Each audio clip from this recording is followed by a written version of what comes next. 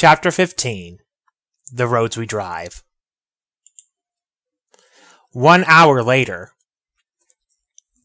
Manuel drove with the biker bros in his car to the Kirifuda estate. Stoker and Spitfire decided to ride with Takumi, guessing that Manuel would want to spend more time catching up with the others. Besides, Stoker needed to catch up with his daughter, and there wasn't room in Manuel's car anyway. So, Manuel's car got upgraded by this Kitami Jun, or otherwise known as the Devil's Tuner?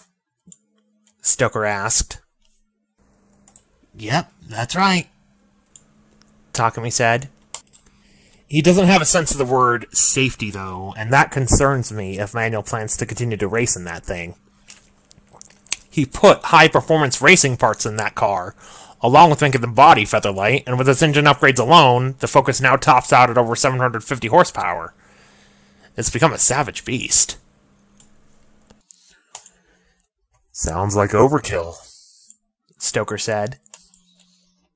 But I can understand why he did it if he wanted to save us. So do I, Takumi said. I have a feeling he would have done that just for any of us. But why did he have to go that far? Takumi gripped the steering wheel in anger, his face twisting into a glare.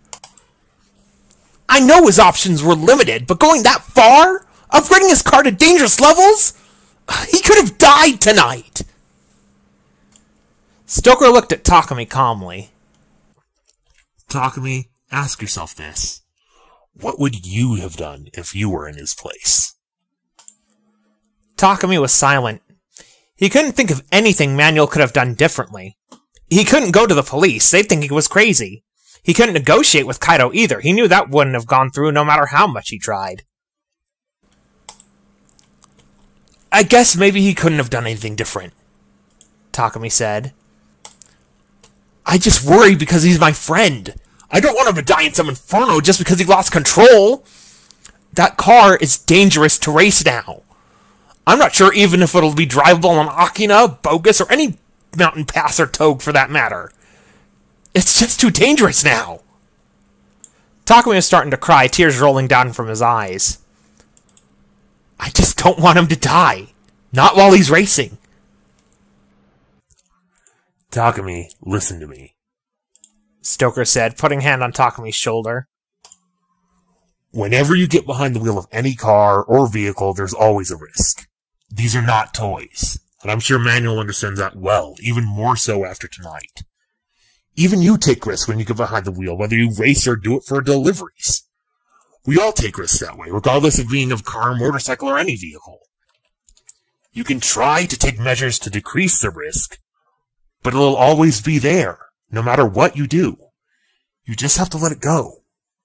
We all choose our paths, our own roads to drive. You can't change that, Takumi. No matter what you do, you can't change it. Also, think of it this way. What if Manuel wanted to change your road because of the way you drive? I know you wouldn't like it if he tried, but he wouldn't be able to stop you, just like you can't stop him. I know it hurts, but don't let it discourage him or you. Takumi sighed. Stoker did have a point. Well, what can I do? Stick by him, Stoker said. That's the best thing you can do. Don't let the matter, whether it be speed, horsepower, or anything else, separate you. You guys have known each other for 2 years now, and I can't imagine anyone else he'd rather have as a wingman, regardless of the racing course or car he drives. Takumi sighed, looking at the blue Focus out in front of his 8-6 as they drove through the city of Tokyo. By now it was pretty late, and traffic was letting up some. It wouldn't be long before they would be at the Kirifuda estate.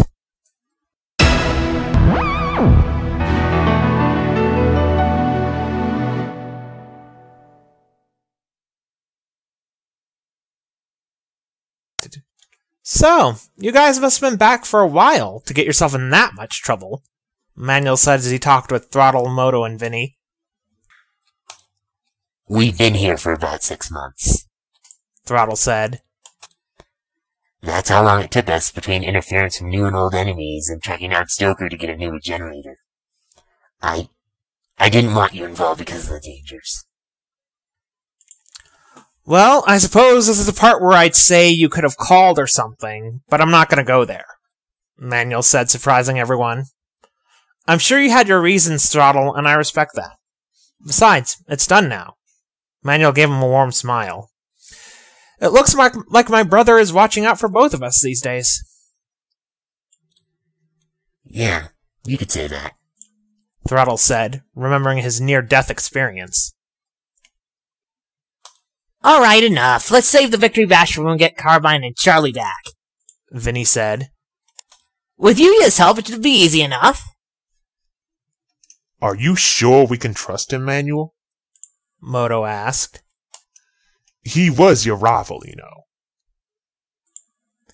He was under pressure from his father to build a lasting legacy, Manuel answered, reassuring them. I'm sure he hated every moment of it, no matter the fame or fortunes he got from it. I'm willing to give him a last chance. Kaido, however, is a different story. Where do you think Yuya will go? Moto asked. I was thinking of offering to move him and whatever belongings he can pack into his car or shipping containers to the States. It may be a long way from his homeland, but that might be a good thing considering Kaido's possible influence. Sounds good, I guess. Vinny said. Manuel then put a hand on Throttle's shoulder, smiling. I wish it were under better circumstances, but it's good to see all of you again. Yeah, sure, man. The Biker Mice replied.